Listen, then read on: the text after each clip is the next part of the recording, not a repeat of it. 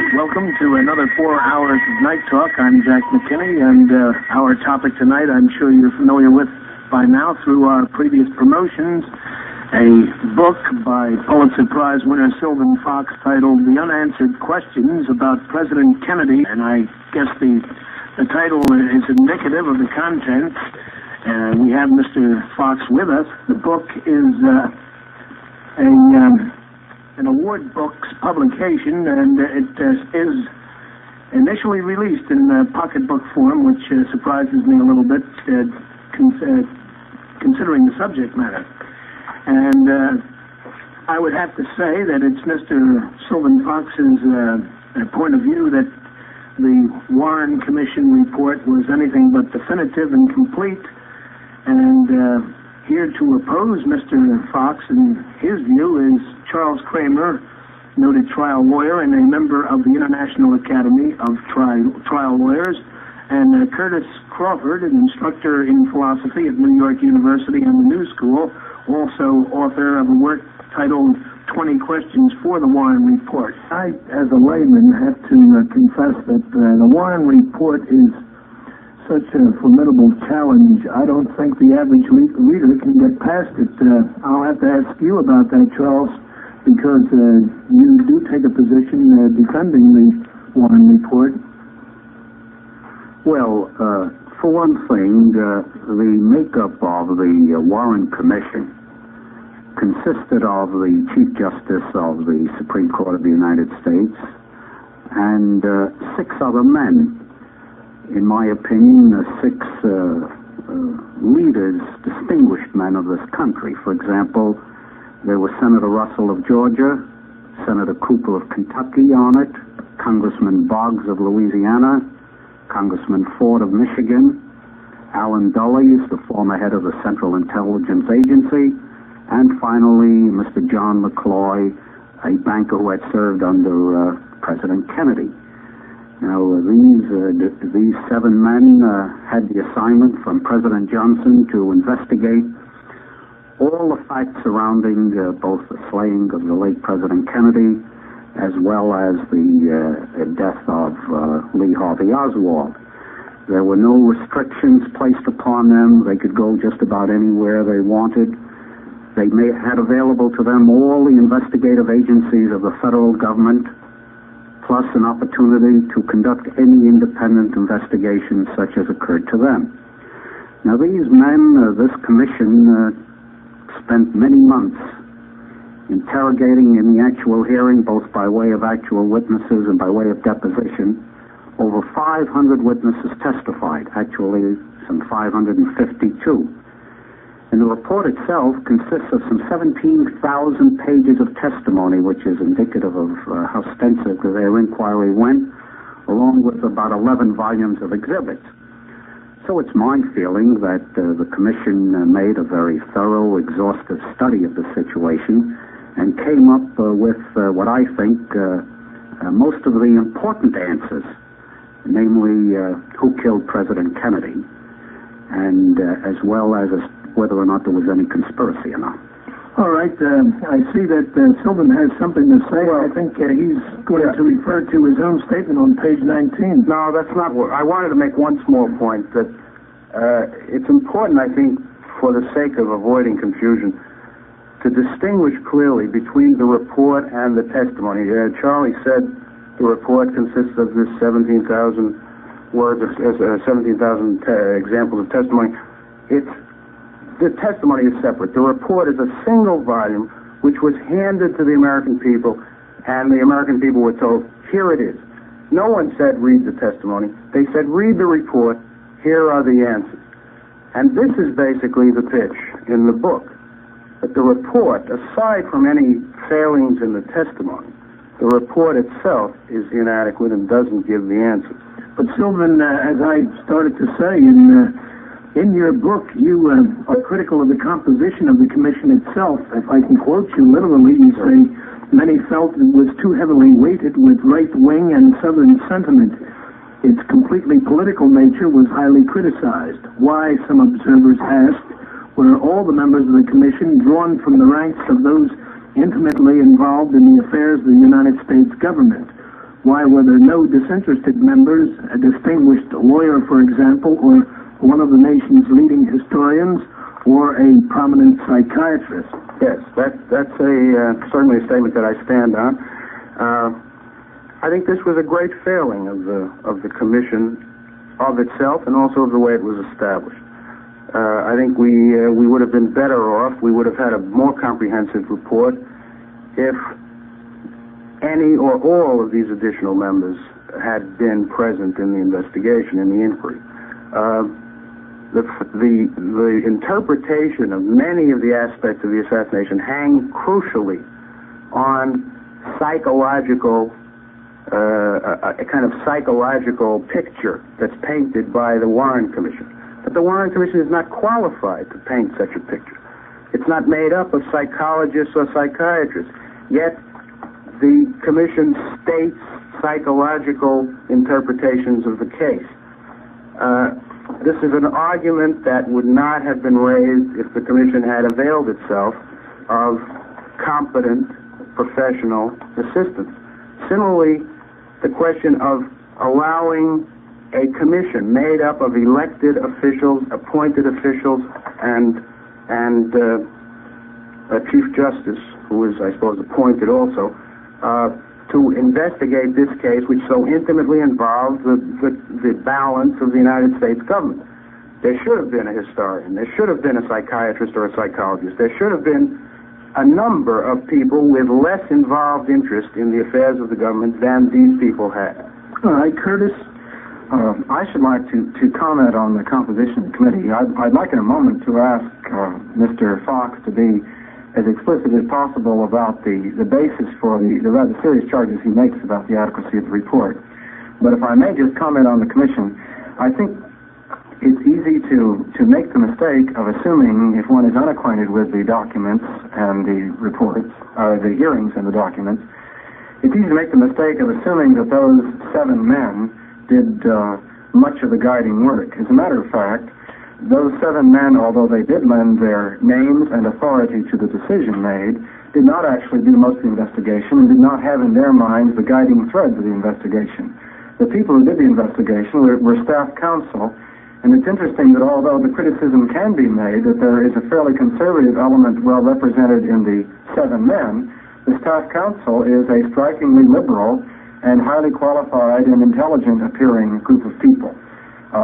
I could refer people who'd want to look them up to pages 476 and following in the Warren Report. I can't read off the biographies at this time, but they are young and very bright people. We had 2 Philadelphia attorneys who were involved. One of them is now the district attorney. And I should emphasize here that attorney-elect, I don't think he's been in office for about a couple of months yet. I should emphasize here that as a matter of fact, one could say that the president and those others who made these arrangements may have pulled something politically very astute, because by appointing some very conservative men on the top panel, they assured the acceptance of the report by conservative elements in the country.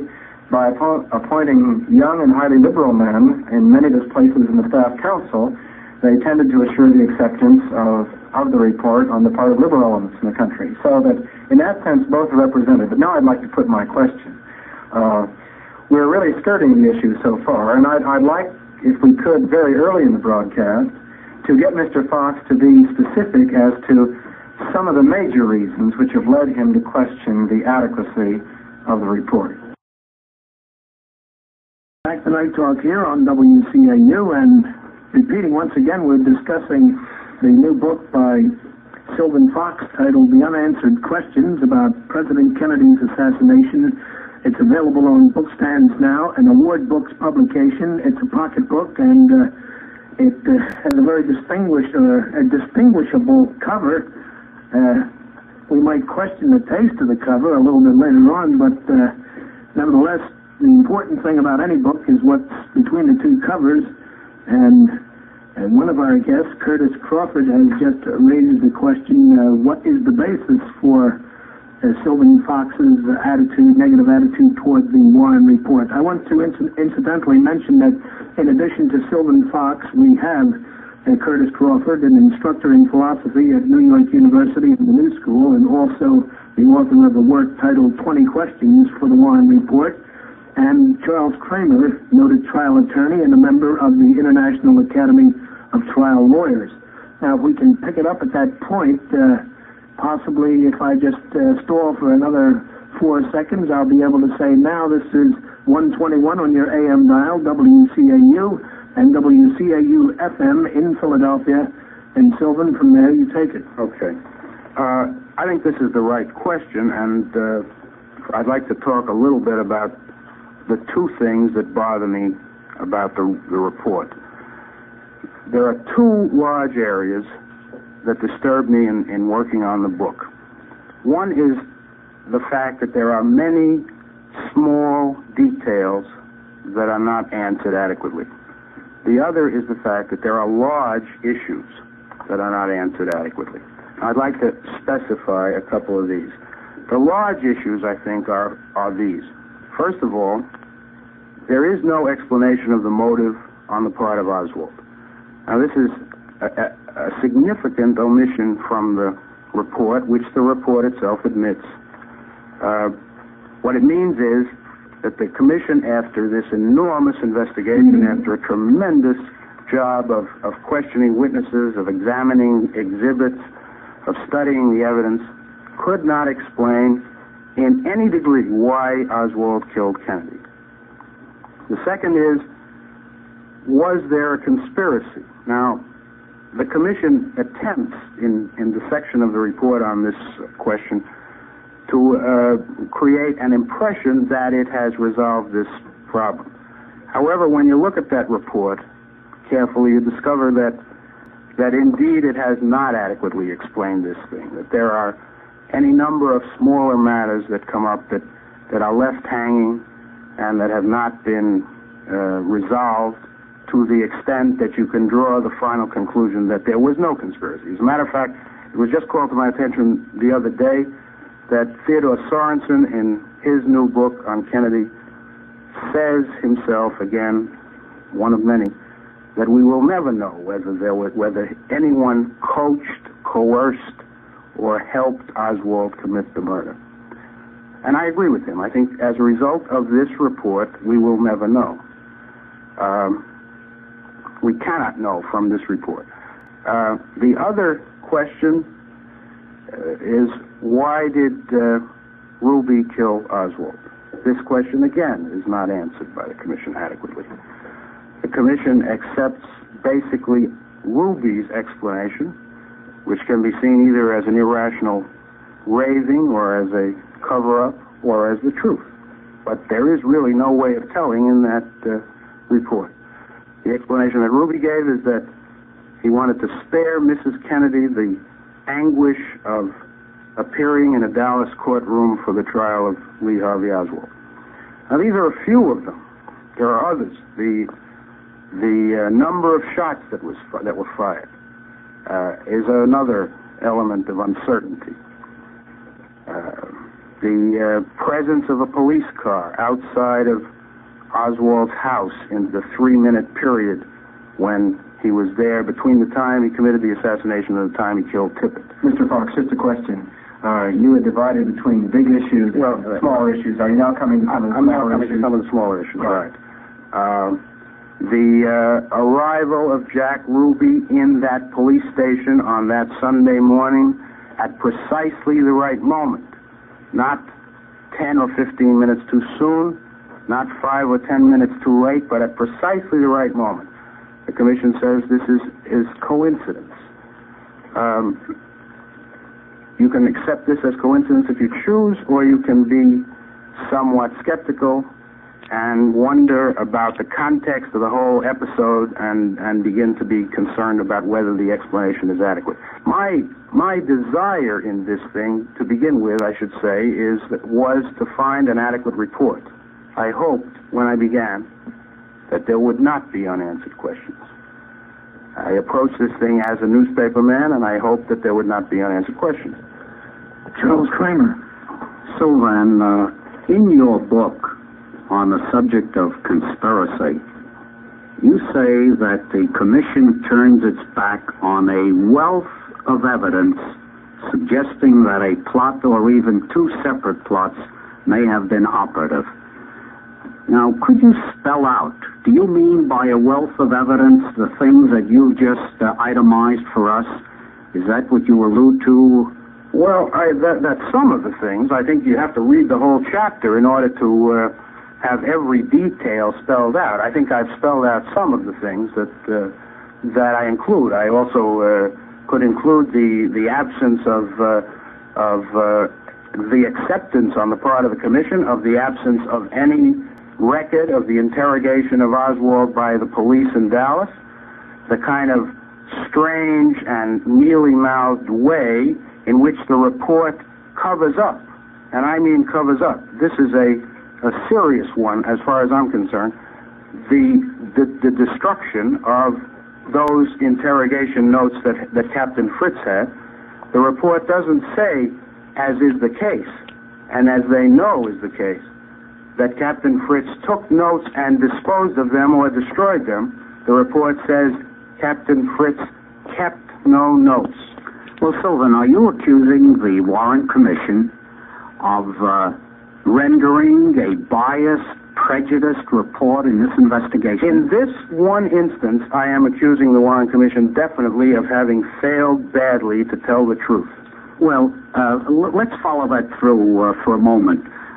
You're saying that when the Warren Commission refers to the notes of that Captain Fritz did not keep, that by saying that they are covering up something? What do you mean by that? Here's what I mean. I mean that the facts are these, and these are irrefutable facts, that this police captain in Dallas questioned this man over a period of 12 hours during 2 days.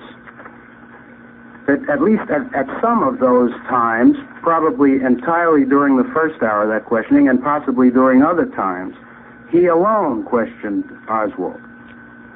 That he made notes during this interrogation. He himself says that he made such notes, but that he destroyed or disposed of those notes so that we don't have them. They do not exist so far as anyone knows. And what I'm saying is that the Warren Commission did not tell this. It did not say what I have just said. It said he kept no notes and no stenographic records or tapes were made. Well, it doesn't say that he made notes or took notes and destroyed them. It says he kept no notes and hopes no one will notice. Well, aren't you being unfair to tag on, for example, what might be the ineptness of Captain Fritz in the manner in which he conducted his interrogation, in failing to have made notes or kept notes, try to lay that at the doorstep of the Warren Commission? Wait a minute. You're not telling the story exactly.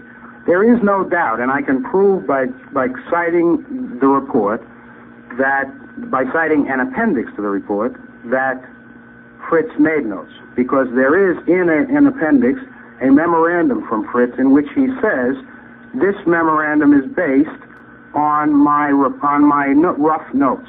All right, but Sylvan, to be completely accurate, you would have to say there is no doubt that Fritz claimed to have made notes.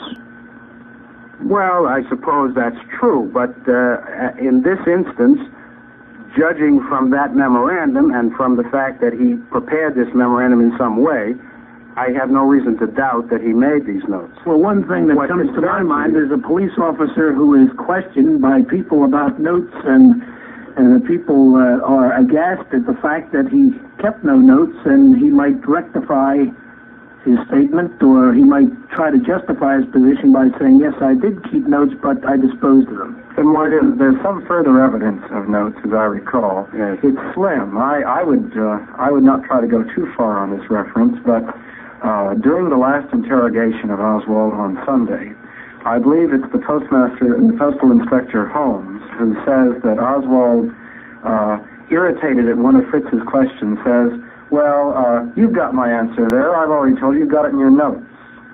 So that would be a second evidence that there were actually some notes taken by Captain Fritz. Well, I don't think there's any question about the fact, as Sylvan has stated, in the appendix, Captain Fritz has stated that he had kept some notes, some rough notes, and then finally prepared this official report, so to speak. But to get away from that, I consider it minutiae. The time tonight to list all the minutiae on either side of making a case either for or against the commission, so it's a little bit rough on Mr. Fox to when he makes one point to say, well, only that doesn't do it. Let me say, as he has mentioned in his book, there's another instance in which there was destruction of rough evidence. That was by Commander Humes, who was the pathologist in charge at the autopsy of the President's body at Bethesda Naval Hospital. Commander Humes did keep some of the material he used at the autopsy, namely some drawings, diagrams. But he did destroy, according to his own testimony again, he did destroy notes which he had made at that time, 2 days later when he was submitting his more complete report. Now, here is another matter which I think Mr. Fox's point, or at least I would side with him to this extent. I would say that a commission ought to alert people to these gaps in the evidence. I'm not accusing Dr. Humes of trying to fool the American public. On the contrary, Dr. Humes is quite explicit that he destroyed his notes. But the commission, at the least, owed people an announcement that there is this gap in the evidence. And I'd say even farther, if there was any reason to doubt anything in the validity of either the interrogation record from Fritz or the autopsy evidence from Humes, that a very thorough commission would even have asked Humes and Fritz to attempt to reconstitute in their testimony what was in these rough notes that was destroyed. So there is a gloss here. While we're on the subject of Commander Humes, I would like Mr. Kramer to tell us about his experience this week with Commander Humes, because I'd like to comment on that, just parenthetically. Well, when it's appropriate, I'd be glad to come to it. I think it's appropriate right now. Fine. First, I'll come to that in just a moment. But again, I think what's happening here is a misinterpretation of what is routine accepted practice. It is routine. I, in my own experience, have had seen time and again medical examiners' reports. And it is routine for the medical examiner to make some rough notes as he's conducting the autopsy. That is finally translated into a final report which becomes official. These routine notes are usually destroyed. Now, I see no justification or no implication in the fact that Commander Humes testified that he did keep rough notes and then finally prepared his final report. But to go back to notes for just a minute, Jack, to go back to Captain Fritz for a second, I wonder what the implication is being attempted in the fact that Captain Fritz had no notes of his conversation. It would seem to me that if the captain came up with the story that Oswald had admitted to him the killing of the late President Kennedy or of Patrolman Tippett, and say had no signed confession, then, of course, that kind of version might be suspect. Actually, all Captain Fritz has to say, on the basis of his interrogation, essentially is that Oswald kept reiterating his innocence. So that whether he kept notes or not, I don't see is germane to anything unless Captain Fritz was testifying to anything of any great significance. Sylvan, I think that there's really a very serious mistake in what you say, and that is this. That it's true that these are that routinely you don't do these things. But this is not a routine case by any manner of means. These notes, even if they did not have value to the investigation itself, had historical value. As a newspaper man, I'm interested in history, and I find the absence of these notes, the absence of these records, alarming and uncomfortable. They have a historical as well as an evidential value, I think. Curtis, I'd like to go farther on that and say that this gives us a good chance to inquire as to what was the responsibility of the commission. Now, it does seem to me that the commission had not only the responsibility to ascertain what evidence was available, namely to pile high the various factual and witness accounts that were available to it, but it had also the responsibility to look behind the evidence. Was there a chance of the abuse or fabrication of evidence on the part of people? Note that one of Mr. Fox's charges, which puts this into a context, he's dissatisfied with the Commission's proof that there was no conspiracy, or the Commission's evidence that there was no conspiracy. Now, one form which a conspiracy would have taken could well have been to fabricate at some point along the line evidence. Now, it should be said here that there are grounds, by the way, which I have tended, as I later studied the case, to reject, but there were very solid grounds for questioning the authenticity of both matters of evidence in this case, both the autopsy evidence and the interrogation evidence. One of the reasons for questioning the authenticity of the interrogation evidence was that not only do we have a situation in which there was no transcript whatsoever, or no stenographic record and no tape of the interrogations of the prisoner, but also there was a situation in which what records the Commission had did not cover all the times in which the prisoner was being interrogated. Now, to be very specific on that, the reader of the report is provided as the records of these interrogations only a set of summaries on the part of Fritz, Buchhaus, Hoste, and the FBI agents who were present at most of the interrogations, and some Secret Service agents who were also present at the interrogations, and the Postal Inspector Holmes. Now, if one examines closely these records of the interrogations, he discovers that none of the questions and answers which took place between Captain Fritz and the prisoner in the hour before he was joined by FBI representatives on Friday afternoon, none of these questions and answers appear in the record. So that here we have a situation in which even the summary, later reports of the interrogation do not cover parts of the interrogation.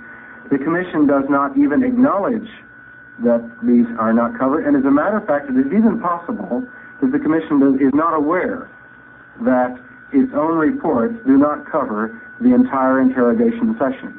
Now, these are important because although Oswald was not claimed to have admitted guilt during these things, he is claimed to have stated certain things which the Commission did use in attempting to construct his guilt. Charles Kramer, will return to your original suggestion that we start with the question of motive. Well, Sylvan Fox has made the accusation as part of the case that he attempts to build up in criticism of the Warren Commission report, that since the Commission found no motive, therefore something or other is supposed to have occurred because of that. I wonder, and Sylvan can answer this when I finish my remarks, whether or not he's suggesting that since the Warren Commission did not conclude what the motive was, that in his opinion, Oswald was not guilty of the assassination of President Kennedy. But actually, if you look at the report, what the Commission says, and I'm quoting now, is the Commission could not make any definitive determination of Oswald's motives, period. And they go on to explain that motive is often a very difficult thing to establish. They say, however, there are several factors which ought to be considered. For example, they say, one, Oswald's deep-seated resentment of all authority, which was expressed in a hostility toward every society he lived in. Now, we know that Oswald defected from his own country, and that after he got to Russia, he even was unhappy with Russia and finally came back here. So you've got a picture of a rather disturbed man. I think in our experience, in American history experience, there are very few Americans that have ever defected to a foreign country. It's interesting that following World War II, where we had about 10 million soldiers participating, I don't think we had more than a dozen Americans that defected to a foreign country. But even then, it might be said there were some extenuating circumstances, both because at least they were prisoners of war and they had all kinds of threats. Mr. Kramer is very eloquent, but I really want to ask him as a trial lawyer, if he were trying for the defense, and the prosecution presented to him as the motive of the man in the dock whom Mr. Kramer is defending, would he accept this kind of argument as any kind of proof of motive? I'd like to make one point too. I think you rather weight your arguments here. I have the report in front of me, Mr. Crawford's copy, and I cannot anywhere in the conclusions find anything that suggests that the Commission says that motive is difficult to define. My reading of this here says the Commission could not make any definitive determination of Oswald's motives. It has endeavored to isolate factors which contributed to his character and which might have influenced his decision to assassinate President Kennedy. These factors were. It nowhere here says anything about how difficult motive is to find, because motive is not all that difficult to define. Well, it can be, but actually, of course, we've got the cart before the horse. We're talking about motive when in this record there is overwhelming proof of the fact that he was the killer. Now, it'll never exonerate a man who, for example, is guilty of a crime simply because you just can't come up with a precise reason that he conducted the killing. But the Commission goes on to say that to determine the motives, they can be found in his family history. Now, we know, for example, that at the age of 13, Oswald was a problem, a juvenile delinquent. He was held in the truant schools, the truant courts. He was examined by a psychiatrist at that time who found that he had a disturbed personality. Well, that is not true. Well, you want me to read the conclusion of the psychiatrist's report in which they say more or less that? I'll find that in just... Well, you don't have to find that. Let me make one point here.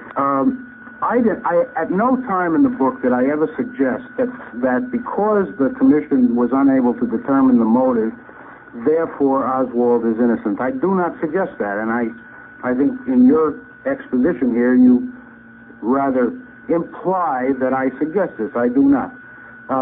However, I do say, not suggest, but declare that the absence of the motive, the absence of a definition of the motive, is another shortcoming in the report. Now, it may be to you a minor shortcoming.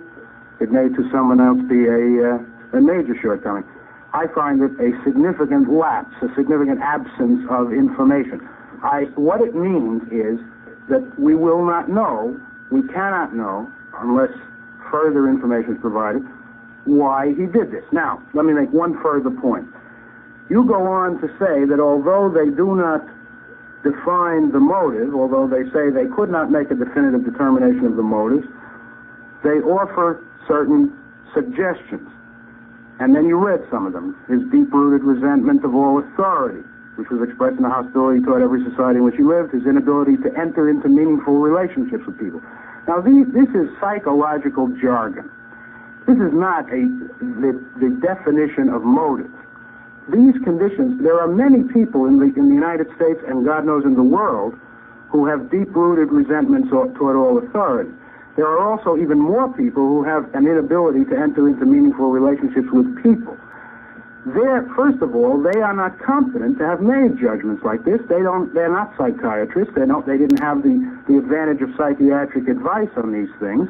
And second of all, these are not conditions which, when added up, result in an assassin. Well, Sylvan, let me read to you from the psychiatrist's report. When he was 13. When he was 13. Well, fine. You said you took me to task before for some statement I made about the fact that as a lad of 13, a psychiatrist reported that he was a disturbed child. Now, let me just quote. It's just a line or two. Quote, there are indications that he has suffered serious personality damage. Now, that's an exact quote from a psychiatrist of Oswald's personality at the age of 13. Right. Why don't you go on to read the fact that the doctor... Actually goes on to say that he is seriously withdrawn, detached, and an emotionally isolated boy of 13. Right. They go on to point out the unhappy relationship that this lad of 13 has with his mother. Now, this is surely the background of somebody who might explode in the future and do the destructive act that he finally did. Well, wait a minute. One further point that you should continue to read This comes from the work of a man by the name of Hartog, who examined this boy at 13 in Youth House in New York. And his ultimate finding, if you continue to read that thing, is that although the boy is disturbed in this way, and he's withdrawn, and this is a rather vague word, disturbed, he says, he makes a diagnosis, a pathological diagnosis, and says the boy is not psychotic and shows no psychotic symptoms. Now, that's the significant element of that diagnosis, because there are, at this moment, perhaps 200 or 300 kids in Youth House in New York right now who will fit every symptom you described there. Well, of course there are, and I'm sure that most of these youngsters, and I hope 99% of them, will no doubt resolve their problem. Now, to say that since he was not psychotic, therefore he couldn't have done the act, I can't agree with you at all. Because to be psychotic by definition means to be mentally unbalanced, and no one has ever said that. I didn't say that. Curtis, you had a comment. I hope you can make it brief, because we only have about 45 seconds before we break the news. All right, I'll just say that I hope when we come back, that we can move to some of the other issues here, which I'll specify when I have another chance. All right. Do you mean issues other than motive itself? Well, some of the other aspects of motive and some other matters in connection with motive and ticket and so on. Mm-hmm. All right. I think it's the question of motive is something that I don't think that we can leave after such a brief glance at it, and I think that we could spend just a little bit more time just to determine whether it's possible for someone to murder without motive, without clearly defined motive and conscious motive on the part of the person himself. You're listening to Echoes of Night Talk, a recorded feature. Therefore, we will not accept telephone calls. This is 121 on your AM dial, WCAU, and WCAU-FM, Philadelphia. Now back to Jack McKinney and more Echoes of Night Talk. I think we'll turn to Curtis Crawford, who wanted to pick it up after the news break. May I suggest that at least when I have agreed with Mr. Fox in saying that the Commission found no motive, this is what I meant by motive. And maybe if we define our terms, we'll clarify this discussion. I meant a conscious purpose. They were unable to determine what reason Oswald had, whether that reason may have been rational or irrational, what reason was in his mind for doing this. Now, and I felt the Commission very scrupulous on this point in the report at this point by saying we couldn't determine the motive. That doesn't mean the Commission thought there was no motive. As a matter of fact, much of the talk at the time was this man is demented and therefore, by implication, doesn't have a motive. He just acts irrationally. But neither Commission contended that he was demented or crazy, nor Captain Fritz, who was the chief interrogator. Fritz denied that the man appeared to him to be demented. So there is a problem of finding a reason in his mind. Why, from his point of view, did he assassinate the president? I contend that the Commission was unable to find the reason in Oswald's mind for doing this. And that's all I meant by saying the Commission had not found a motive. Yes, and let me add that, and I agree with everything that Curtis Crawford has said, let me add that its inability to find this explanation is not an indictment of the Commission, but a fact of our life here. And not having this motive, we cannot fully understand the assassination. There exists in the universe somewhere a reason for the act that took place here. We don't know that reason, and because we don't know that reason, we don't really understand this assassination. Well, Sylvan, you're not suggesting simply because we don't know the precise reason, and probably never will know the precise reason, that therefore the Warren Commission or the American public can't justly draw the conclusion that Oswald was the assassinator of President Kennedy. There you go again, misinterpreting what I'm saying. Well, I'm not misinterpreting. I've never contended that. Well, in the final analysis, are we engaging in an exercise in semantics and words, or aren't you saying that the Warren Commission has left certain questions unanswered. Exactly. Well, and one of them is why Oswald killed Kennedy. That's well, one of fine. Now, and they say to you that we have no definitive answer. But on the $64 question as to whether or not, in their opinion, he was the killer, they say unequivocally yes. Now, that's the important. This is really Sylvan Fox isn't denying that point. I think he makes what he does out of the inability to establish definitive motive because it's an element that falls into the pattern of the argument that he's building up. Well, and the point is, again, let me make the point again, that you can't understand an event like this unless you understand why it occurred. I'm not saying they did anything terrible in being unable to reveal the answer to this question. What I'm saying is the question is not answered. And in the absence of an answer to this question, we do not really understand what happened. Yes, but that's not entirely true. If you want to say that in not answering you this, we do not know the precise motive, I will agree with you. But they do clearly point out, and they list at least 5 suggested areas that might have contributed towards the motivation of the act. For example, aside from his deep-seated resentment, they list his capacity for violence as evidenced by his attempt to kill General Walker.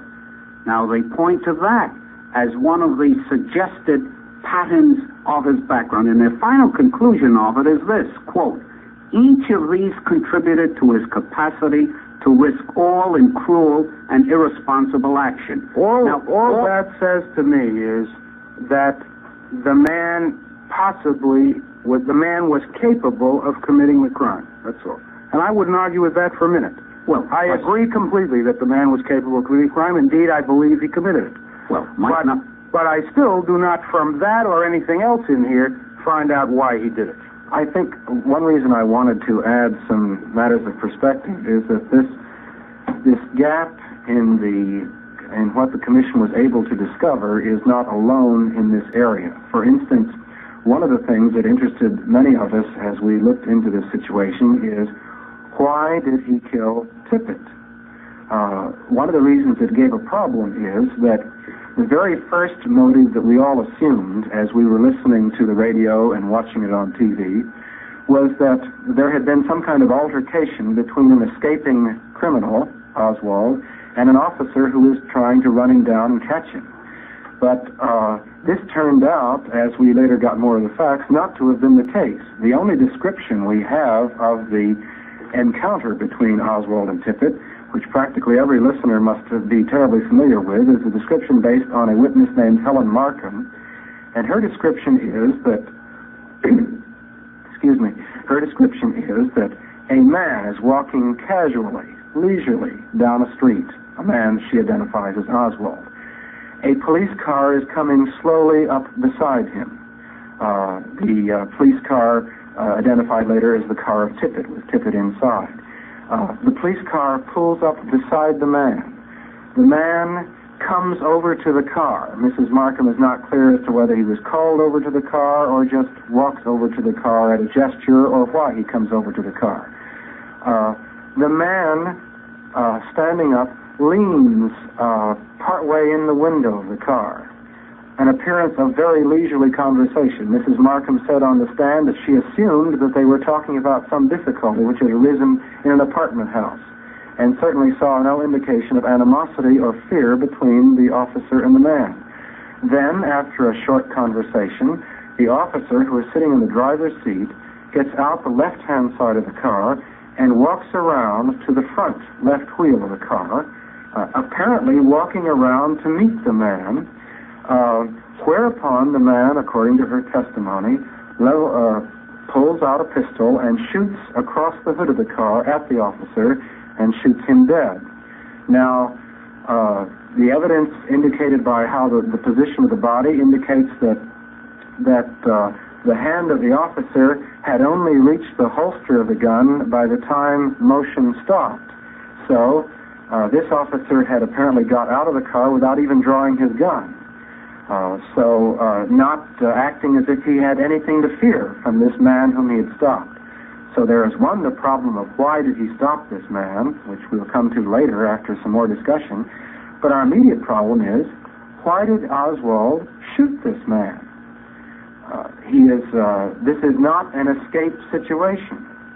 Well, do you agree, leaving motive alone for a moment, in the past, the critics of the Warren Commission report have been saying that the evidence as to the shooting of Officer Tippit by Oswald is a matter in dispute.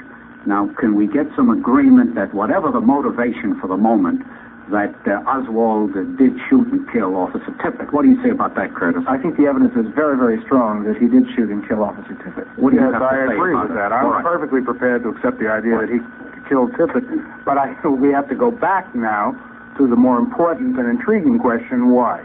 Well, what you call intriguing, I'm sure in criminology you would find no difficulty of solution. If, in fact, as I'm convinced and the Warren Commission is convinced, and I'm sure the vast American public is, that the assassinator of President Kennedy was Oswald, he certainly has enough reason for killing or shooting somebody who's about possibly to apprehend him. Now, wait a minute. Markham, let me just finish, please. Mrs. Markham is no answer to the problem. We know that at 12:44 p.m., which would be roughly a half hour before the shooting of Tippit by Oswald, that he had received a message, white male, approximately 30, slender build, height 5 foot 10 inches, weight 165, wanted as a suspect in the assassination of President Kennedy. Now that information Patrolman Tippit had prior to the interview or prior to the time when he saw Oswald. I think Sylvan has a point on that. This is fine. This works beautifully until you consider another incident that took place only a short time earlier. You say that it's not difficult to understand that he shot Tippit because he expected to be arrested, because he was confronted with the possibility of being arrested. And that makes sense, except when you consider this incident. That a short time earlier, Oswald allegedly, from the description that the Warren Commission provides, came downstairs from the 6th floor of the book depository, walked across the 2nd floor, and there encountered a policeman by the name of Marion Baker, who stopped him at the point of a gun, who put the pistol right up against his body and said, "Who are you?" And Oswald told him. And then at this point, Roy Truly, the superintendent of the book depository, arrived at the side of Baker and said, "Oh, this man is all right, he works here." Now, in that situation, only a matter of minutes after Oswald shot Kennedy, a situation when he could easily be understood to be excited, to be uneasy, to be jittery and precipitous in his action, he's faced by a policeman at the point of a gun, and he does nothing.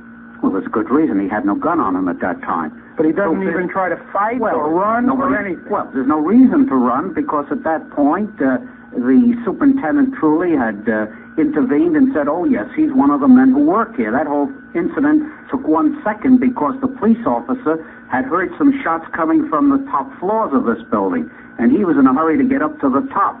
This took place on the 2nd floor. And as the testimony is, that immediately then the patrolman Truly ran upstairs.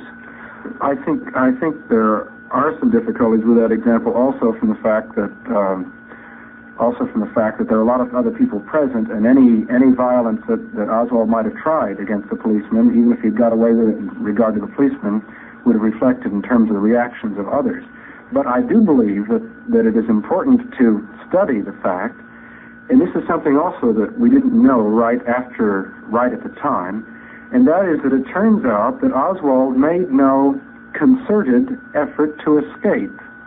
Now, he did leave the area of the depository, to be sure, but how many people realize that the first thing he did was to get on a bus, according to testimony, which would have brought him right back by the depository. Now, he did get off of that bus when the bus got into heavy traffic and ceased to move. But then what did he do? He went down by the Greyhound bus station.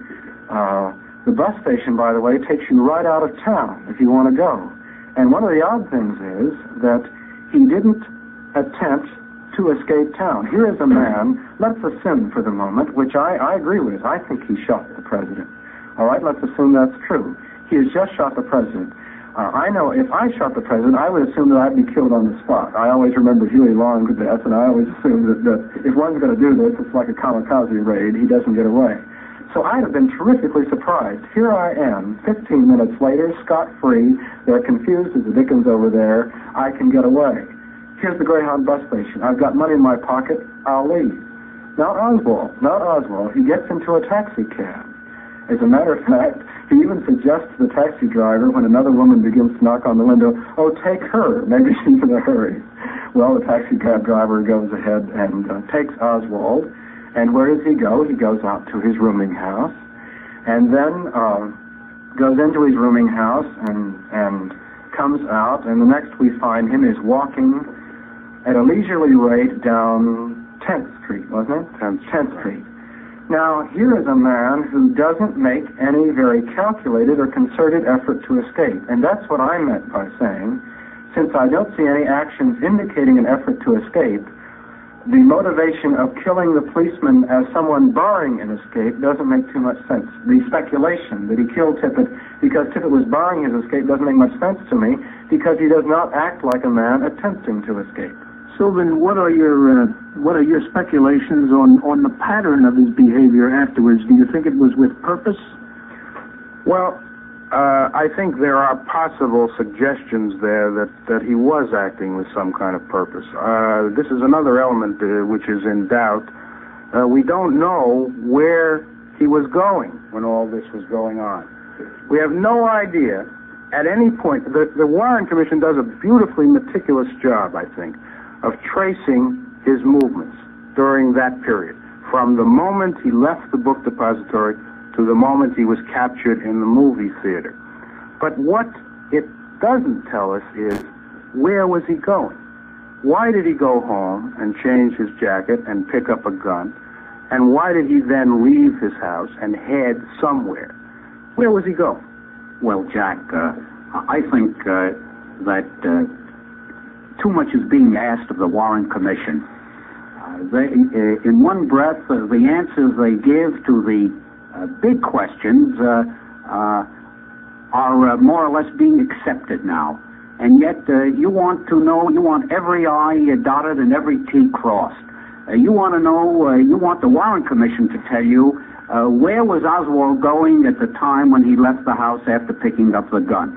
Well, the only one who could answer that truthfully is Oswald. Now, if you want speculation, I'm sure the Warren Commission or anyone else could give you some thesis or theme. But they tried to nail down and avoid speculation. When they didn't have a motive, a precise motive, they stated that. They said, we think we know the reason, but we're not sure. And in the same breath, I think it's a tribute to the Commission report that it has, as a competent investigative body, they stayed within the area where they could give you answers, and when they had no answers, they either said so or left it alone. But these are not trivial questions, let's remember. The question of where Oswald was going, if we knew the answer, might reveal a tremendous amount about what was happening here, in the same way that the question of why he acted as he did would certainly reveal a great deal about what was actually going on here. Curtis, I think it's important to remember that the Warren Commission set itself not just the task of discovering whether it was indeed Oswald who had fired the shots, but it also set the task of discovering whether he had done so alone, whether he had acted alone. And as I understand, the point of the reason I have been stressing these gaps as to our knowledge of the reason Oswald killed the president and the reason he killed Tippett and the reason Tippett stopped him, I want to expound on that a little bit, is because these are both relevant to attempting to discover whether Oswald acted alone. For instance, was Oswald heading for a rendezvous with Ruby in that area? Is a valid question, it seems to me. Or was Oswald heading for a rendezvous with Tippett? Yes, it seems to me is a valid question. I can ask another valid question. Was he heading for a rendezvous with Castro? You know, there's no limit to the number of people who you say he was going to have a rendezvous. Now wait, that's not quite right, because there are other factors which indicate the possibility of the two rendezvous that Curtis just suggested. There is no possibility that points to a rendezvous. That's reducing it to the absurd. Well, the point is, it reaches the absurd when you try to say, who was he going to meet? Well, the question is, who is he going to meet, if anyone? Now, I agree that if you start off on the basis that he was going to meet someone, if there was any proof that he was going to meet someone, then it might have been Ruby, it might have been Tippett, it might have been anyone you want to think of. But in the absence of any proof that he was going to meet anyone, I say simply now to inject the name of Ruby as the person, or Tippett, or anyone else you wish to, is unfair. Now, on a matter of conspiracy, the Warren Commission was very definitive and very clear-cut. They say unequivocally that in their opinion, there is no evidence of any conspiracy. Now, they do admit, however, that proving the fact that no one else was implicated is almost impossible. Well, I can say this before I turn it to you, Sylvan, that up to this very moment, Curtis has, I think, impressed all of us with his objectivity and the fact that the responsibility of his manner and the way that he is, and it was Curtis who brought up the names of brought up the two possibilities, rendezvous with Ruby or rendezvous with Tippett. So I don't think that we can say that Curtis has been unfair in any way. Oh, I didn't mean it in any sense of unfairness, Jack. I was merely expressing the point of view that if you want to speculate, then there's no limit to where your mind can wander. For example, if you talk in terms of who might have assisted him, you can go and say maybe a man from Mars was part of the plan. There's no limit to the outer limits. We're talking about immediate possibilities. Let's examine them. Right, Sylvan. right. This is foolishness to talk about, say that certain conditions are the same as conditions that are impossibly remote. The fact is that the shooting of Tippett occurred very close by to Ruby's house. A point, incidentally, which the Warren Commission in no place mentions. It makes a point of saying... How close? A matter of $3. A matter of $3. Drove up in front of the house at the very moment that Oswald was there. Right. We didn't introduce this before, and I think it's valid that you bring it up now. I mentioned this briefly before. I thought you had, and I wanted to make sure that it was clear in our listeners' minds what was involved here.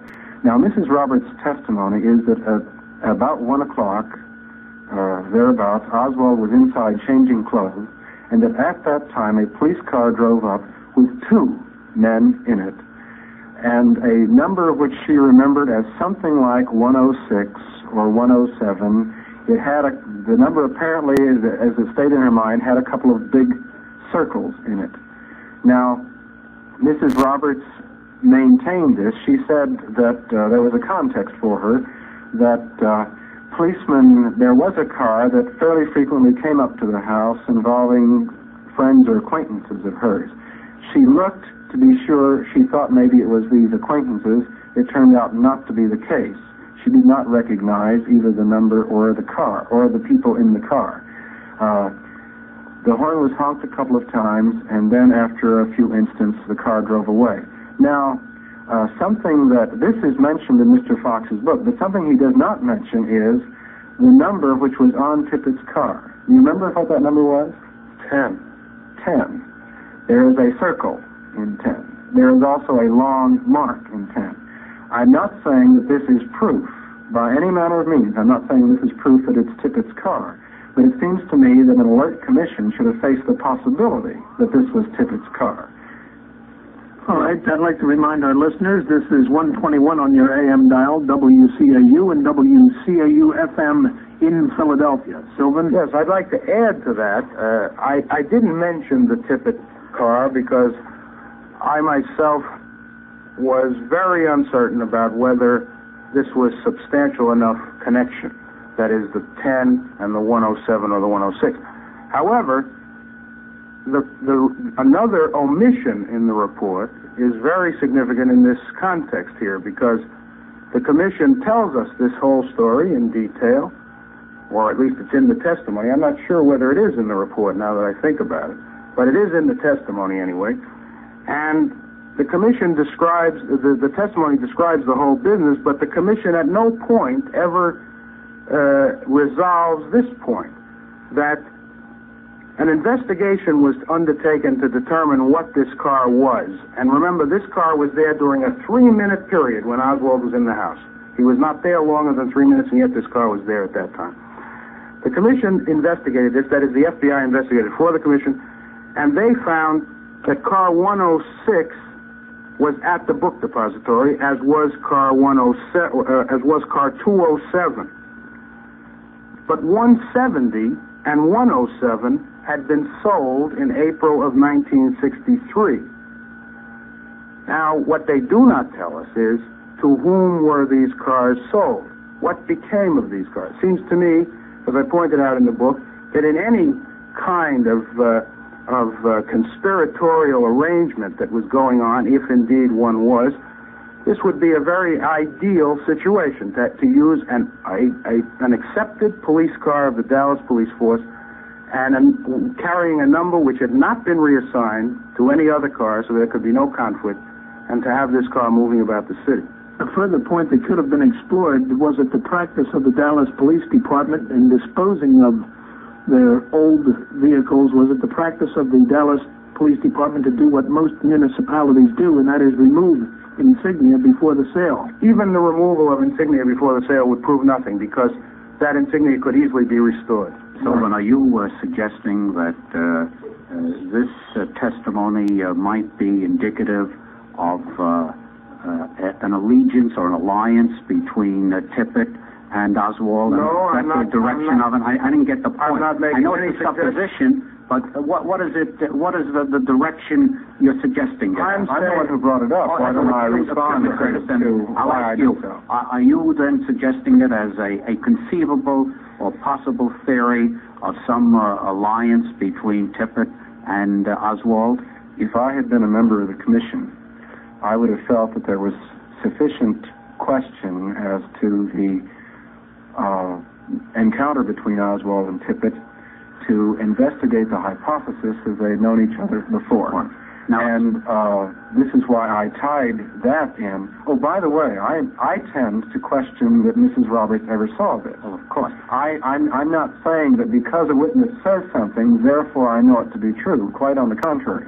But I brought it up because my point was that I think the commission should have investigated the hypothesis that where Oswald was going was to meet Tippit. Well, Curtis, you do know, of course, that the commission did investigate whether or not Tippit and Oswald ever knew each other, and they state that based on our exhaustive investigation, we find no evidence of the fact that they ever knew each other. Now, if to follow your thesis for a moment that whether they knew each other, at least no evidence, still maybe there was some alliance of some kind, what motivation then would Oswald have for killing the one person who might be his accomplice and possibly help him?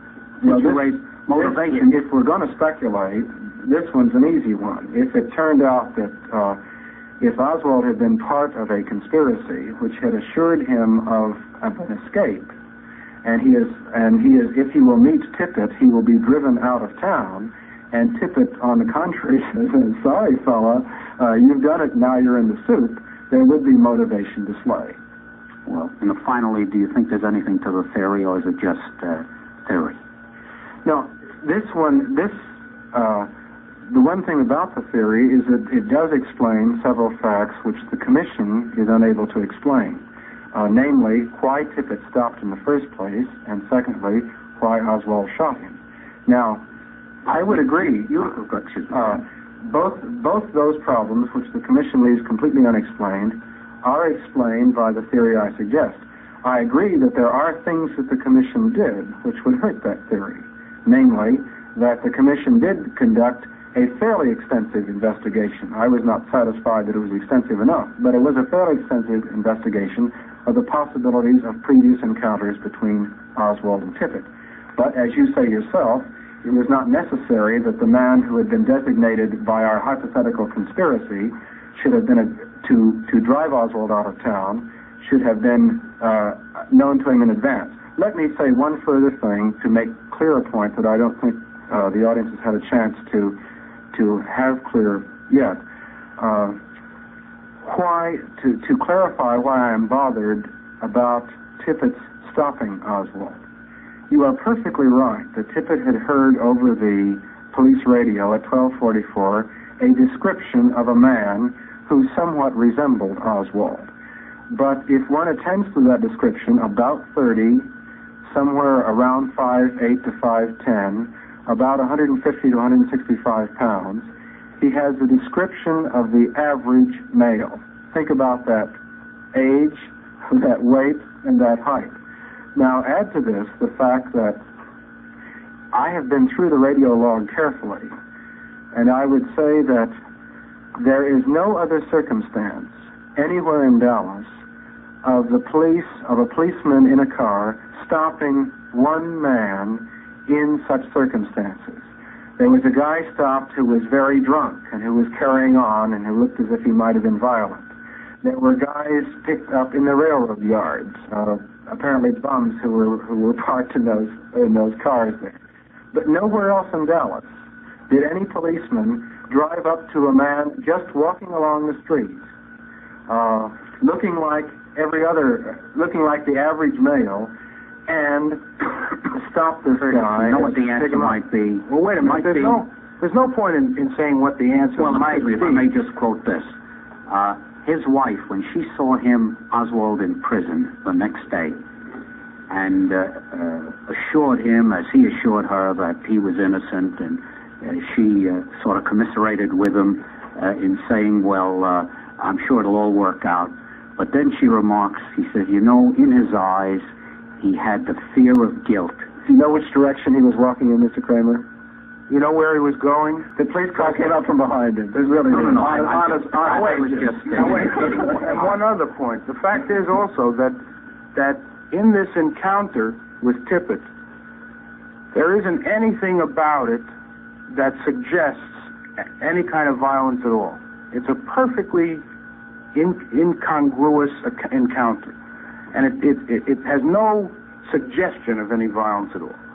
And there's nothing in this incident at all that explains what happened here. For instance, if the original hypothesis that we all accepted in the first day was correct, namely that Tippett had stopped this man because he suspected him, how can we possibly explain an officer experienced dealing with a man whom he suspects as violent enough to kill the President of the United States, getting up, exposing himself, walking out of his car without even his gun drawn? Right. Or may I suggest one thing to you, Curtis? You've been through the radio logs, as you said. Do you know the complete text of the message?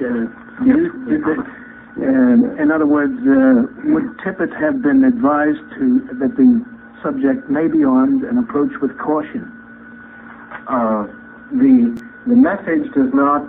The message includes a weapon, as a matter of fact, and practically all the people who were stopped because they possessed a rifle. The alarm includes the description I gave, plus a weapon. Right. And so that this would be even less reason for stopping this man, who was obviously not carrying a rifle. Not only did Tippett not draw his gun when he got out of that car, but he was alone. He presumably, to use your account, suspected this man of being the assassin of the President of the United States. Yet he did not, and he was driving up behind him, yet he did not say on the radio at any time, I have spotted a man that fits the description, I am going to investigate, as most police would do under such conditions. They would radio to the dispatcher and say, I have spotted a suspect, I am going to investigate. He's alone in the car. Curtis, what was Tippett's last radio contact with Radio Central, Police Radio Central, before the time of his encounter with Oswald? There is about, at around 12:45, give or take a few minutes, there are instructions to Tippett and a fellow patrol and another cruiser to move into the Oak Cliff area and to be alert for any emergency. A few minutes later, the dispatcher checks to find out whether Tippett is there, and Tippett reports that he is there. Yes, there's one more little element, and that is that, as I recall, there's an attempt to raise Tippett on the radio at 1 o'clock, and it's unsuccessful. You remember that? That's correct. And that's very interesting, too, in the context of what Curtis said, because, remember, at 1 o'clock, this police car was outside of Oswald's house. But also, a significant point that we can't overlook is the fact that Tippett was ordered to be in the Oak Cliff section. No doubt about it. Which in itself is rather strange, by the way, because most of the cars had been ordered either to the book depository or had been told to remain on their own station. You know, there's a funny story about this, which I just can't keep from telling about. The commission had available for the first 4 or 5 months of the investigation a transcript of the radio log provided by dispatcher Hensley, who was one of the dispatchers on the radio that day. This transcript is printed in full in the documents of the commission, and upon investigating that transcript, I discovered that it was very much edited, very much curbed, shortened, abridged. I was able to discover that because it turned out that there are 2 other copies of the Dallas radio log transcripts, which are much fuller versions. But the interesting story is why the commission went after the second. Well, in the first transcript, there were no orders to Tippett to move into Oak Cliff. And so what one of the funny parts is, there then began a long series of depositions asking Dallas police officers why in the heck Tippett had gone to Oak Cliff, because this was not the area he was supposed to patrol. And you should see all the ingenuous attempts to explain this. Well, as a matter of fact, it's the shortest way to the Texas School Book Depository, which it really isn't. Well, as a matter of fact, Tippett would realize that the Oak Cliff cops had gone to the building, so he would have moved into Oak Cliff to cover. Well, all sorts of rationalizations that proved beside the point when they turned up the second full transcript in which these orders were located. But of course, a person suspicious of the possibility that at least that some people in the police staff were not dealing squarely would have been, it seems to me, terribly upset by a radio log which is turned over to the commission as the radio log. Hensley didn't say this is an abridged copy, I assure you. Hensley said this log has every statement connected with the assassination is in this log. And as a matter of fact, practically all of the questioning by the commission of police officers was based on this abridged radio log. I should add further that there are some interesting discrepancies between the abridged log and the fuller logs. Not only in terms of the latter are fuller, but there are some places in which what is said in the earlier log is changed in the later log, or vice versa. Well, this, I think, is an important point to establish, at least in opinion. You use the term abridge. Could it have been that the shorter form was the latest or the last form? The earlier forms were exactly as said, or could it be the other way around, that what you referred to as the abridged form was the first form, and the others were merely amplified forms with added data after the fact? Well, there are 2 problems here. One discrepancy. Let me be clear on one thing. There is no question but what the abridged form is that which was turned over to the commission first. The abridged form is prepared by Hensley in early December of 1963, given to the Chief of Police Curry in December, and transmitted to the commission in late December, all of 1963. The commission, in questioning Hensley in March, asks him to confirm this log, which he does. So that there is no question but what I have called the abridged form comes to the commission early, whereas the other forms come, there's a letter of transmittal for the fuller form in late March. Mm-hmm. Now, as to the subtler question, which may be also involved in what you've said, if there are differences, what is the explanation of the differences? Were things cut from at first or added later? That is stickier to decide. On one thing, there seems to be no question but there is a lot of material which was in the that there is cutting. A lot of it is just editing. Hensley, in transcribing, seems to be trying to express in 8 words what the real log expresses in 12, or in 20 what the real log does in 25. There are many matters in the later log which you would expect Hensley to omit, calls which did not have to do with the assassination.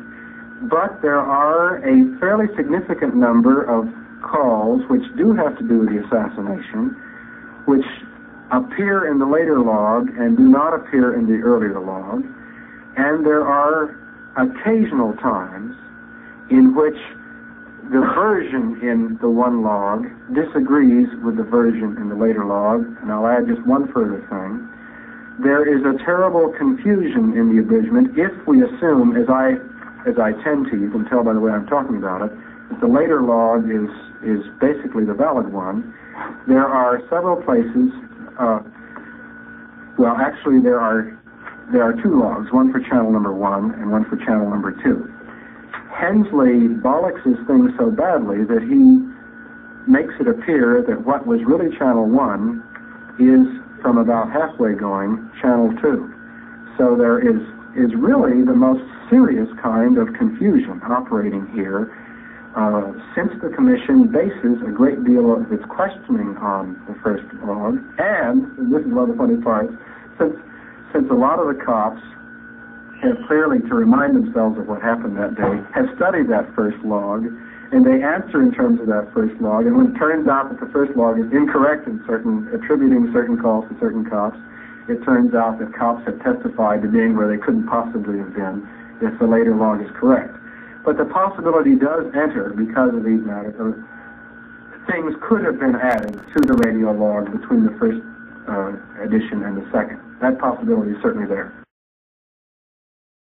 Curtis Crawford brought up 2 names, the possibilities actually of 2 rendezvous. One would have been with the possibility, and that's all we're dealing with, the possibility of a rendezvous with Officer Tippett, and also the possibility of a rendezvous with Jack Ruby. I'd like to turn to you on the latter possibility, Sylvan Fox. Well, as I mentioned before, that factor of Ruby's proximity to the scene of the Tippett shooting is interesting and not pointed out in the report. But to go a step further with this thing, I think Ruby's key role is worth exploring a little bit. The thing that intrigued me most about the whole Ruby episode was his ability to appear in the police station at exactly the right moment. And let me just review for a minute what took place here. This was Sunday morning, November 24th. Oswald was in custody, and he was to be moved from the Dallas police station, where he had been held since the afternoon of the assassination, to the county jail. On Saturday night, the chief of police of Dallas told reporters that if they came back to the police station at about 10 o'clock, they would be there in time to miss nothing, which suggested to all the reporters who were present that 10 o'clock would be about the time of the move. Before 10 o'clock that Sunday morning, the Dallas police station was searched thoroughly. They went through the air ducts, they examined the cars, they closed off the doors. They really sealed this building off. The reporters were allowed in after the search, and there were about 30 or 40 reporters present, plus about 70 policemen. They then waited for about an hour and a half. Jack Ruby did not show up at 10 o'clock. At 10 o'clock, Jack Ruby was still in his apartment a good distance away. But sometime around 11 o'clock, he drove downtown. He stopped at a Western Union office across the street from the police station and sent a $25 money order to an employee of his. Then he walked across the street and, presumably, to believe the commission, down a ramp into the basement of the police station. He arrived there sometime around 11:17, I think was the actual time. No more, says the commission, than 3 minutes either way, 3 minutes before. And within those 3 minutes, he shot Oswald. Now, the question arises, how did he time this thing so perfectly? He didn't arrive 10 minutes or 15 minutes too soon, so that he would have had to wait around and might have been spotted because he was an unauthorized person in the building. He didn't arrive 5 or 10 minutes too late so that he missed this transfer. He arrived within a 3-minute span of the time of the move, so that he was able to fire the gun and kill Oswald. Now, the commission can't explain this either. It can't explain how he did this. Doesn't know. Nor can it explain how he got into the building. It doesn't know that either. It says presumably he got into the building by walking down the Main Street ramp, but it says this only because this is what he said. There is all kinds of contrasted evidence, contradictory evidence against that thesis. There is police testimony which says that from a guard who was posted at this ramp who says no one entered that ramp. A car drove up at exactly the time that Ruby must have entered, if indeed he entered that ramp, and they did not see Ruby. They knew Ruby, and they did not see him there. So there is all of this testimony that says he didn't enter by that Main Street ramp, yet the commission says, well, he couldn't have entered any other way, so he must have entered by the Main Street ramp. Jack, first of all, I think Sylvan was in error before when he said that Jack Ruby lived just a few blocks away from where Oswald lived.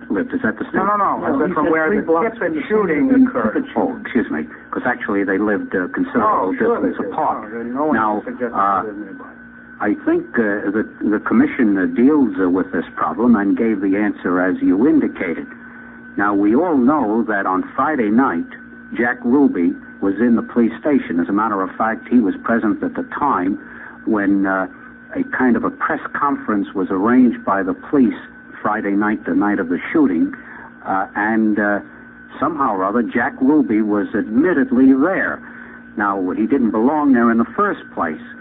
It's obvious that security both on Friday and Sunday was inadequate. That's not so. What's that? The commission itself makes a very strong point of saying that although things were pretty wild in the afternoon of Friday, and even the night of Friday, by Sunday it had all been thoroughly tied down. And if you look at the descriptions, the testimony and the description in the report of how carefully this room was searched and what meticulous care was taken to seal this room off, you would not say that the security was shoddy. Well, it obviously had to be shoddy because whether Ruby was there for 3 minutes or 3 hours, the fact remains that he physically was there. This isn't a case where somebody says Ruby wasn't there and didn't shoot Oswald. The fact is he was on the premises, which means that somehow along the way he managed to get in. And I don't think it makes any difference whether you believe the 3-minute story or you want to say he was there for hours. In any event, he didn't belong there, and if the police had the kind of security they should have had, why, he shouldn't have been there in the first place. Unless he was allowed. Isn't this what I was going to say? Isn't this an example of the commission sealing itself off from the possibility by saying that presumably using the only presumption, or stating only one presumption, presumably he walked down the main ramp, they seal off the possibility that he was admitted. Right. Well, the fact of the matter is that from the commission's point of view, they don't feel that point one way or the other is of any great significance. The chances are, conceitedly, he might have been admitted. All the policemen knew him. He was one of these flunkies that would hang around the police station. The fact remains he was there Friday night. It would be significant if, as Sylvan says, they had tightened it down by Sunday and he was still admitted. Yes, but the fact remains then that we know, for example, that there was dozens and dozens of newspaper men. Now, we know that security in this kind of situation, it's one thing to limit the situation to police officers only. Once you admit, how many were there? I think 70? 30 to 40 was the count. Well, all right. We'll take the count of 30 to 40. 70 policemen. All right, 30 to 40 newspapermen with 70 police officers. You've got a mob present. Yes, and in one way or another, now whether it was, the point is whether Ruby got in because some police officer he knew let him go in improperly, or whether he got in behind the back of some police officer, I don't think is terribly important and indicative of anything in particular. I think it's terribly important. The question of how this man got into that building, I think, is terribly important because it again, in order to understand what happened, we have to understand how he got in there. If he got in there through collusion with a member of the police force or with many members of the police force, then the possibility has to exist that he got in there as part of a conspiracy. To do what? To kill Oswald, which is exactly what he did. You know, the theory, that one of the theories advanced is that Ruby killed Oswald to seal his lips. Other writers have said it. Some of the foreign authors have suggested that as a possible theory. But what I never could understand about that theory is this. Oswald at least maintained his innocence all the time. He kept saying to the police, I didn't do it. And it's conceivable that in the event of a trial, if a jury believed, after all, he starts off with the presumption of innocence, the case must be proven against him beyond a reasonable doubt, and it's conceivable, I think unlikely, that he might have been acquitted. But surely Ruby, having performed the execution in the presence of, you might say, the whole country, stood very little chance of escaping. Curtis, what you just said is interesting because it's almost the whole truth, but not quite. There were times when Oswald said, I'm a patsy. As a matter of fact, one of those times was at the close of his television interview, and that television interview, that part of it has been cut from the transcript of the Oswald television interview that appears in the documents. But I'd like to add something to this problem of the coincident precision at which Ruby arrived. Can we take that up later? I think we better take that up after the news, and I must fit this message in now. When Roy Truly, one of the bosses at the depository, came up to him with Oswald's description as a man who was missing, and Fritz's actions were at least a little strange. Instead of immediately sending out an alarm to get Oswald, have Oswald picked up, since Truly had come up to him and said, this employee is missing and I've seen him in questionable circumstances, Fritz did nothing immediately about it except go to police headquarters saying to somebody, I think I'll go out to Irving Street and look this guy up. A strangely slow way of dealing with a man who may be right this moment on a Greyhound bus or on a plane and getting out of the city for whom tremendous speed is necessary. But not at all inconsistent with the notion that he knew what was going on, knew Oswald was his man, and knew where to find him. Now, this is some evidence against. I'm sorry to have made so much out of this point. I will only say that there's some evidence for Fritz in this case, and that is, one, if he intended to silence Oswald, if he was part of a plot to silence Oswald, his behavior as interrogator is strange because he allowed a great number of people during the course of those 2 days to be present at the time of the interrogation, and he even seems to have left Oswald alone in his own terms. He, Fritz, left Oswald in Fritz's office in the presence of various policemen when Fritz was himself not there. And if Oswald had something crucial to say, which he could have revealed once Fritz had left, so to speak, you would think there was considerable time for him to have done this. Plus the fact that Fritz agreed to the TV conference in which Oswald was shown to the whole country, alive, and if he could at that moment have announced some crucial fact which they wanted to silence him about. And these are reasons why I have tended on balance to say I don't think Fritz could have been part of such a cover-up, but you see why it's a question. Sylvan, this problem bothered me also, and I have to say that I find on balance the evidence against Fritz heavier than the evidence for him. The reason I say that is that I think that he couldn't prevent the presence of the FBI men and the Secret Service men in the interrogation. This would have been impossible for him to do. They had to be there. because this was, after all, a crime of the magnitude of this assassination. But he could have cut the number of people way down. Well, that would not have changed the situation much, though, I think. Whether there were many FBI and Secret Service men present or a few, the same result would have accrued. But and furthermore, Fritz had the opportunity of no, I withdraw the argument. It's not valid. Excuse me. Go ahead. Well, also the whole context of the television interview, the questioning, does not at all persuade me that he's completely out of the picture. Well, insofar as I'd like to make one point, I think that Curtis makes his arguments on the pro side are a little bit weighted with just one possibility. The possibility, it seems to me, and I could be wrong, the possibility that Fritz was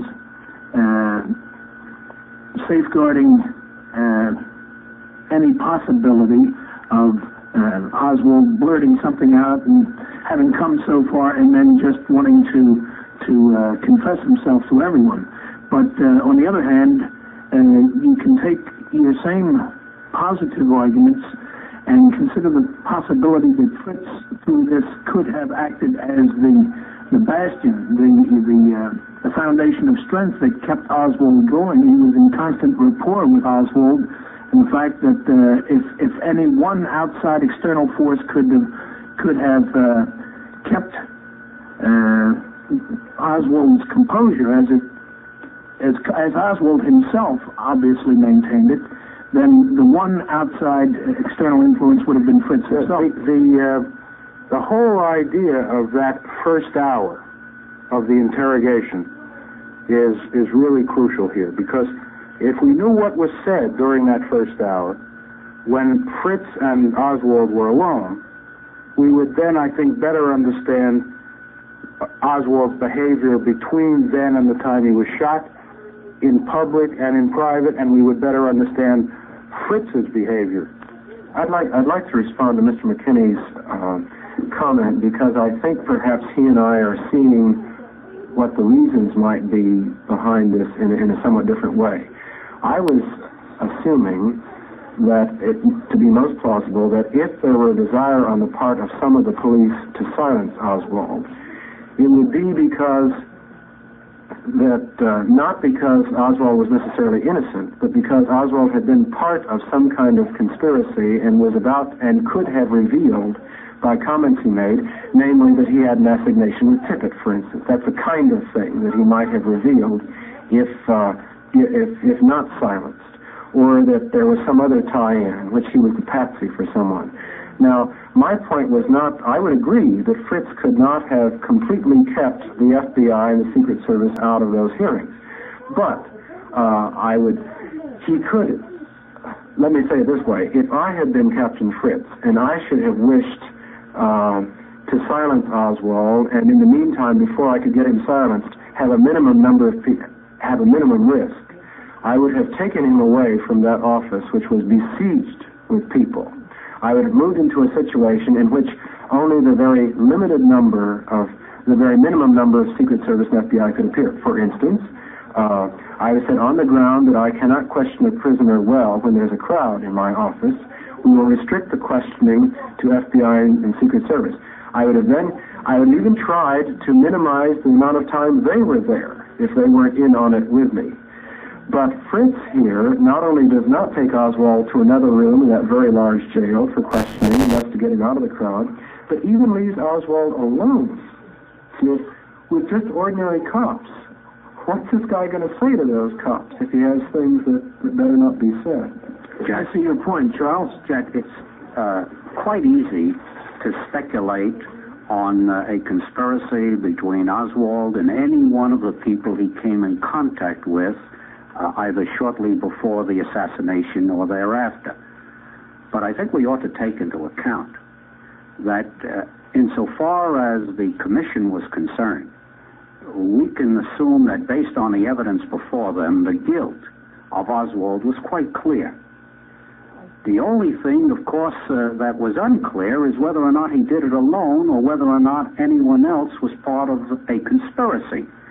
Because one of the important things they were charged with, and obviously was of great concern to them, is whether or not any other individual, organization, or government was conceivably behind this assassination of our president. And so, as I say, while we can speculate in any direction we want, so whether it's Captain Fritz or Curry or Tippett, you name anyone, his wife even, you can implicate anyone, Oswald, you can implicate anyone you want along the way and say, in a sense, is he suspect or isn't he? But the fact of the matter is that the commission exhaustively investigated this matter of was there any other conspirator, be he an individual or a political party or a government, and they, based on their extensive investigation, is based on what the FBI investigated, as well as every other agency of the government, concluded that on the evidence before them, from every source they could find, including, for example, a counsel to Mrs. Oswald, who was invited to appear and had suggested to them that he had evidence of a conspiracy between this chap Weissman, who had that advertisement in the newspaper that day that Kennedy was supposed to, or President Kennedy was to arrive, and Ruby. There was some evidence of Oswald, Ruby, and this fellow Weissman having met... No, not Oswald. Tippett, excuse me, you're right. Tippett, Ruby, and Weissman having met previous to the assassination.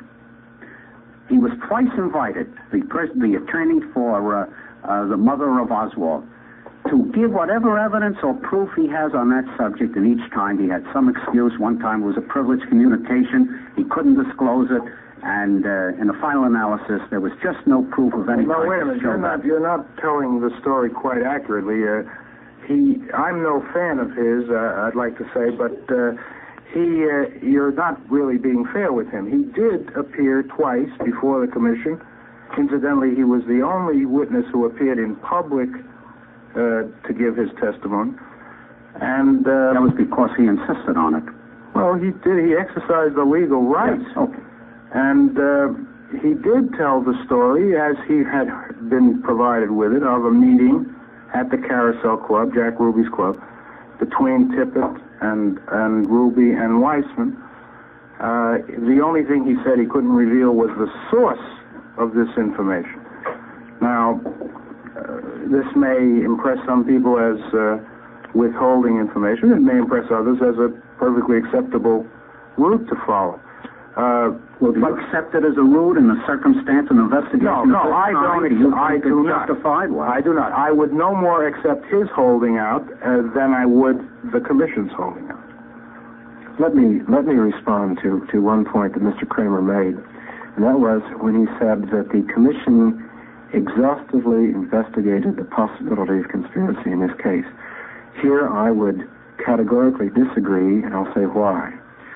I know that if I were confronted with a logical plausibility that, say, Captain Fritz, to take an example, could have been part of a conspiracy to silence Oswald, and if this became plausible to me because I noted things that were somewhat the way I shouldn't have wanted them, namely the lack of a transcript, and then the perhaps coincidental precision of Ruby's arrival, I would have cross-examined, as a minimum, I would have cross-examined Fritz very thoroughly. And I underline cross-examine. I would have gone through the record as carefully as possible. I would have tried to have seen, as a staff counsel, are there any contradictions in Fritz's testimony about the situation? Because what I'm now trying to find out is whether this man is telling the truth. Well, Chris, you know there were contradictions. You know that. Was there any proof or any suggestion, any question that occurs to you that the commission might have asked Fritz would have clarified a possible conspiracy between Ruby and Fritz? Hundreds of questions. Before, I think that the important thing, Curtis was detailing a modus operandi that he would have used had he been staff counsel, and I think that we should give him the opportunity to complete that. Let me say that one of the questions I had originally presented to the Warren Commission, so to speak, in this article I wrote right when the report was published, was how assiduously did the commission cross-examine its witnesses, and how impartially did it do so? I didn't know. You can't tell from the report. You have to go to the testimony to see this. I discovered two things. One, that the commission did cross-examined vigorously almost always only when the witness's story was different from the prevailing thesis which the commission was working in terms of. And that that Fritz is only one of many examples in which a, shall I say, friendly witness, and I mean just friendly to the intellectual predilections, so inclinations of the commission, was not cross-examined. He was drawn out as to what his story was, but he was not cross-examined in the way you cross-examine a man when you are attempting to see whether he's an honest man. Now, there were several things here and this, I think, is one of the very great failures from the point of view of a procedure of investigation. The commission not only, Mr. Fox is perfectly right, that the commission failed to appoint an active devil's advocate, so to speak, a man who would go in there and raise all the hard questions that a defense lawyer would have raised in a trial. Not only did the commission's appointee to do that, Walter Craig, I think was his name, fail to do that, but the commission itself did not appoint any of its own staff informally to do this. So you can read through the testimony and not find this kind of cross-examination. On the contrary, not only did they not cross-examine, they led the witnesses. They led the witnesses. They had if you were a witness and I was one of staff counsel, you and I talked over in advance of the deposition what we were going to talk about. So you knew the questions I was going to raise. So none of my questions came as a surprise to you. And therefore, I added obstacles in my way of determining your veracity. And that's what I'm talking about. We have not as yet been as exhaustive, or not that we've been exhaustive with Fritz, but we have not been, I don't think we've even gone below the surface in the case of Jack Ruby being a conspiratorial party. I'd like to turn it over to you, Sylvan Fox, on that aspect. Well, I don't think you have a whole lot of evidence beforehand of any conspiracy involving Jack Ruby. There's no evidence at all that I can recall that suggests this up to the time of the assassination. From then on, you have all kinds of hints and suggestions, and the most crucial one is this precision of arrival in that police station. Because Ruby, interestingly enough, his testimony is very rambling and hard to make anything out of, and he talks about strange things which would seem to indicate an irrational man. But every now and then a little flash of something comes through. And when he was questioned about the precision of his arrival in the police station, he kind of laughed it off and said, well, I would have had to have, if it happened the way you say, I would have had to have help from the police. So he himself, in this kind of backhanded way, raises the possibility of his participation in a conspiracy involving the police. Let me say about Ruby, tying into the point I just made about lack of cross-examination, I was flabbergasted at the lack of cross-examination of Ruby. I went over his testimony very carefully when it was published in advance of the release of the other and then confirmed by the documents. He was rambling, I think had lost parts of his rationality. But just to give an instance of a case we have brought up, this meeting which Mark Lane alleges to have happened between Weissman, Tippett, and Ruby, is that the truth? Right. Chief Justice Warren and Chief Counsel J. Lee Rankin were present at the interrogation of Ruby, and they asked about this somewhat mistakenly. They put in an oil man and they dropped one of the figures. No, they had all of them plus the oil man. Plus the oil man. They added an oil man. So they asked the question somewhat incorrectly, and then Ruby said, "Now I wonder what oil man that could have been." And they got off into a discussion about various oil men in Dallas.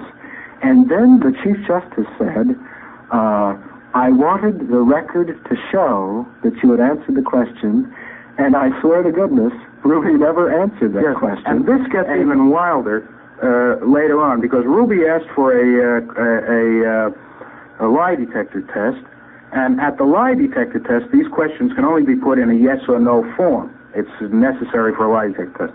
So he was asked about this meeting again under the lie detector, but this time he was asked whether he had attended a meeting of Ruby Weissman and Oswald. Again, the question was asked incorrectly. Well, no, I wanted to just point out that this whole episode with the meeting, although you may not put much weight in it, and I did not, I must say, still the handling of it by the Warren Commission is really astonishing, because this thing is obfuscated and confused down the line, and nowhere, they never get an answer about this meeting from Jack Ruby, and yet at one point in that testimony, Warren says, "Well, thank you, Jack, I'm glad you answered the question."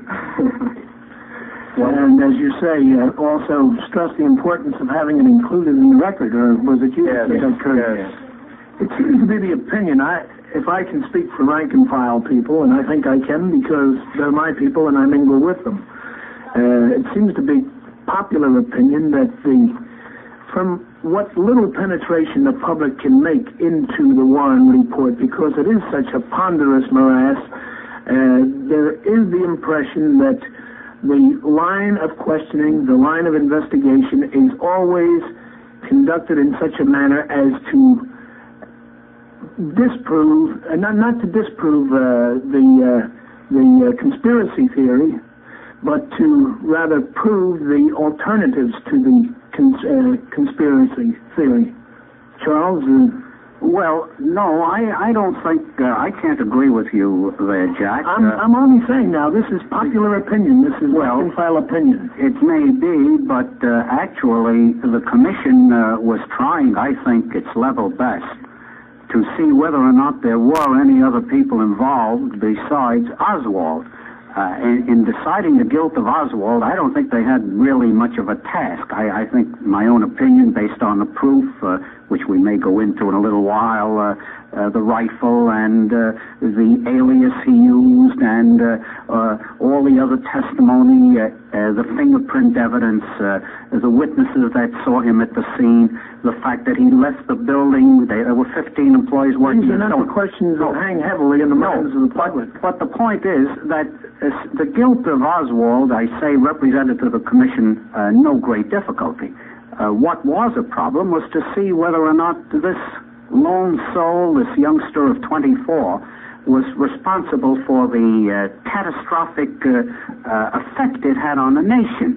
And so the natural inclination would be, of course, to say, well, others must have been involved, that one puny little soul like him could not have caused these dire consequences.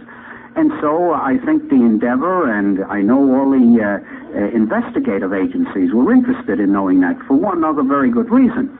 If this was just, say, an individual who was just a crackpot, say, and you charged it off as a madman, as history has shown other assassinations to have occurred.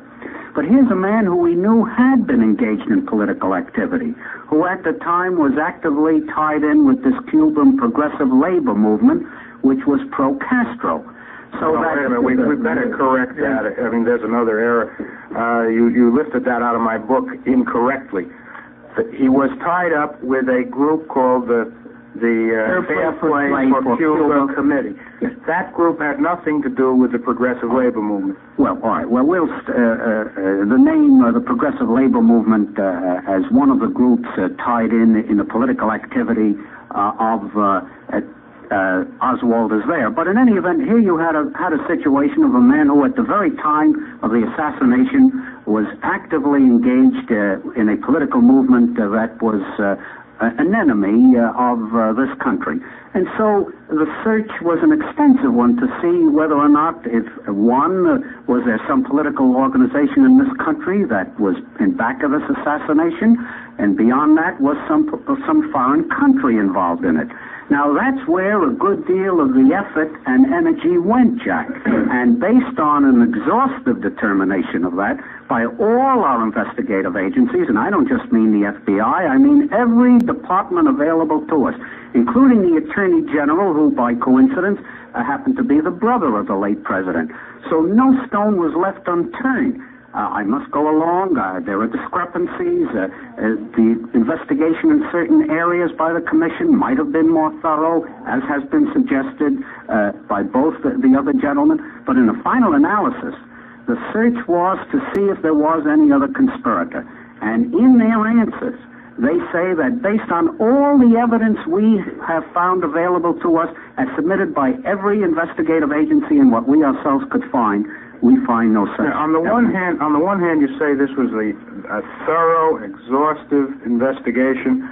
No stone was left unturned. And on the other, you say, well, they may have overlooked a few things here and there. You've got to take your stand. My contention, indeed, is that they have overlooked a few things here and there, and this is a very serious statement to make.